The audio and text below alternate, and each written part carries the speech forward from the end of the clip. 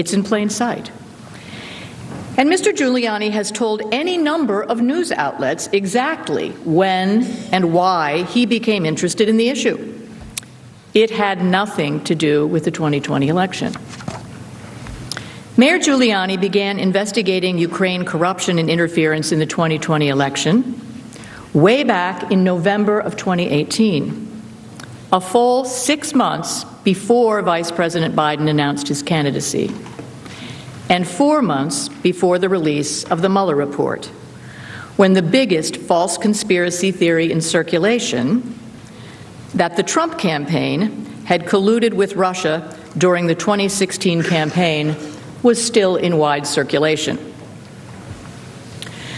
As The Hill reported, as President Trump's highest-profile defense attorney, the former New York City mayor, often known simply as Rudy, believed the Ukrainians' evidence could assist in his defense against the Russian collusion investigation and former special counsel Robert Mueller's final report.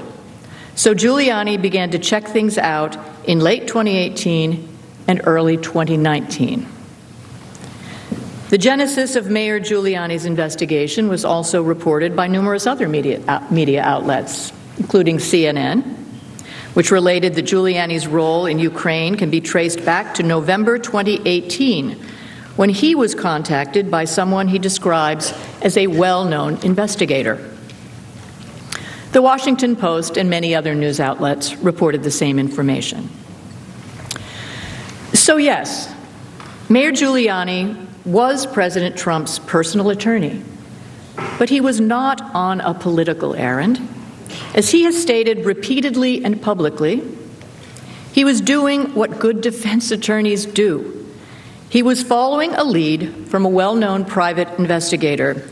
He was gathering evidence regarding Ukrainian election interference to defend his client against the false allegations being investigated by Special Counsel Mueller. But the House managers didn't even allude to that possibility. Instead, they just repeated their mantra that Giuliani's motive was purely political. And that speaks volumes about the bias with which they have approached their mission.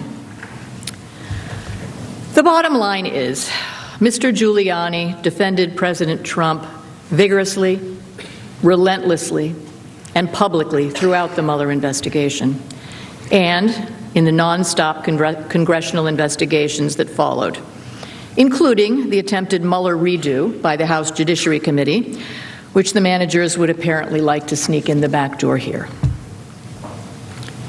The House managers may not like his style. You may not like his style.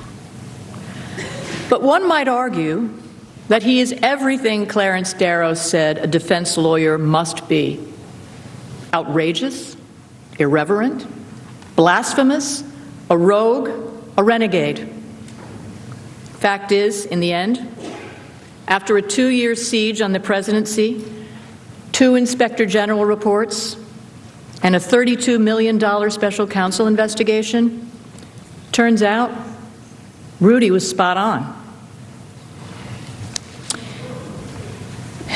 Seems to me, if we're keeping score on who got it right, on allegations of FISA abuse, egregious misconduct at the highest level of the FBI, alleged collusion between the Trump campaign and Russia, and supposed obstruction of justice in connection with the special counsel investigation, the score is Mayor Giuliani 4, Mr. Schiff 0.